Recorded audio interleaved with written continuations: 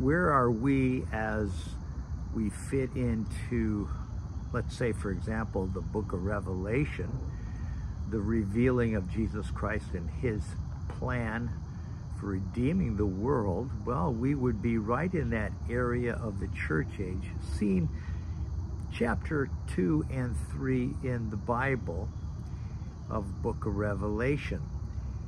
And it's prior to the rapture of the church.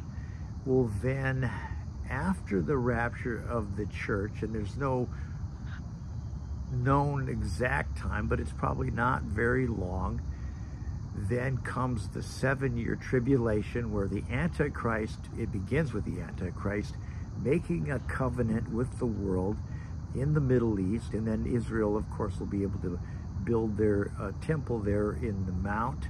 Right now they can't do it because there's such a faction between them and the Arab nations. Well, that is going to happen, of course, after the rapture, in that 7-year tribulation where the Antichrist makes a contract. Then we know that the tribulation has begun. 7 years will follow that. Daniel chapter 9 verse 27 points that out. That's how come we know there's a 7-year tribulation. And so then after that 7-year tribulation, which is also called the time of Jacob's trouble, which is really the shake-up of the nations, the waking up of Israel, that again, the time of Jacob's trouble, and where Christ is going to be judging Christ rejecting earth. The 7-year tribulation is a time of God's wrath upon the earth.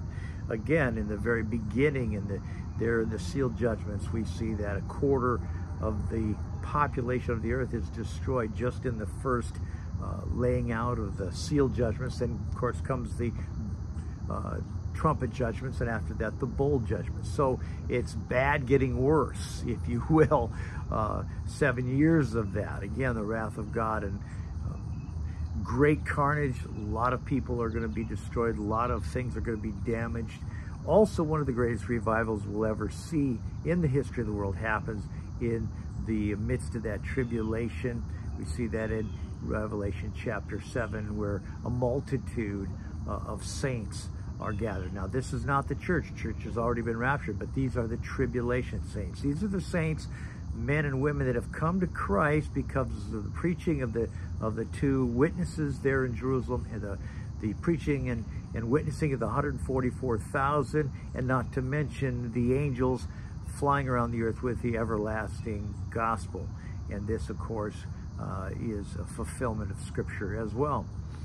So when Jesus does return to the earth, it'll be after that 7-year tribulation. The 7-year tribulation really runs from chapter 6 of Revelation all the way to chapter 19. Then Revelation 19:11, what happens? Well, Jesus returns to the earth physically with all of his saints. All those, the church saints, Old Testament saints, tribulation saints that have been martyred, we're all coming back with Jesus. He comes to the earth, sets his feet on the Mount of Olives, it splits. It's going to be the judgment of the sheep and the goats. There we see there in the both in Matthew chapter 24 and 25, separation of sheep and goats. Those that are alive in their bodies through the tribulation will be separated, the good from the bad. We see that. And of course, those that have had faith in Christ, that made it through the tribulation in their mortal bodies, will make it into the millennial kingdom, that 1,000-year reign of Christ that he promised to Israel, that Messiah would reign on the throne of David physically. And we see that beginning in chapter Revelation 20. Satan's bound for 1,000 years. We know it's a literal 1,000 years. He'll be bound in the bottomless pit for 1,000 years, chained. And that's when Jesus will sit on the throne of David in Jerusalem and rule. King David will sit on the throne as a governor. Jesus will sit on David's throne, and all the saints in glorified, resurrected bodies will govern various parts of the earth. People with mortal bodies and will have families and serve the Lord without Satan and temptations for 1,000 years. Imagine that. Of course, they'll have offspring. Who knows how many in 1,000 years? We'll have probably billions on the earth again. And then after that 1,000 years, interesting, Satan's released again, causes a massive rebellion with the mortals, and try to come after and attack Jesus. Of course, they fail. And then comes that great white throne of judgment that we read about there at the end of chapter 20 of Revelation, and then 21, new heavens and new earth. And the Lord closes the whole thing up in chapter 21, 22. And what a wonderful thing we have. And you know, how much time do we have? Here we are in the church age, as I mentioned. We see it in Revelation 2 and 3.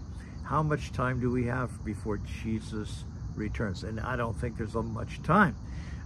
We know there's also an Ezekiel 38 and 39 battle that happens around the time of the rapture of the church. And so we see that coming together of Russia and Persia, or which is Iran, and Turkey and Libya, you know, things, Ethiopia as well, coming together that none of those nations have been together in times past in history, but certainly aren't today. And of course, as it says in Ezekiel 38-39, they'll be coming after Israel's spoil. They'll attack them simultaneously, this massive army. And of course, the Lord himself will destroy 2/3 of the Russian Persian coalition in that day. And it'll be about that time when the rapture of the church takes place. Exciting times we live in. I hope you know Jesus Christ.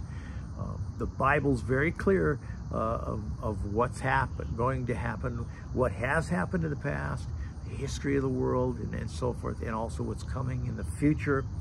And we're very excited to see the coming of our Lord and Savior Jesus Christ. God bless you. Worship him. Seek him with your whole heart. Turn from your sins. That's repentance. Turn from your way and turn unto the way of the Lord Jesus Christ. You find all about him. Read those Gospels, Matthew, Mark, Luke, and John.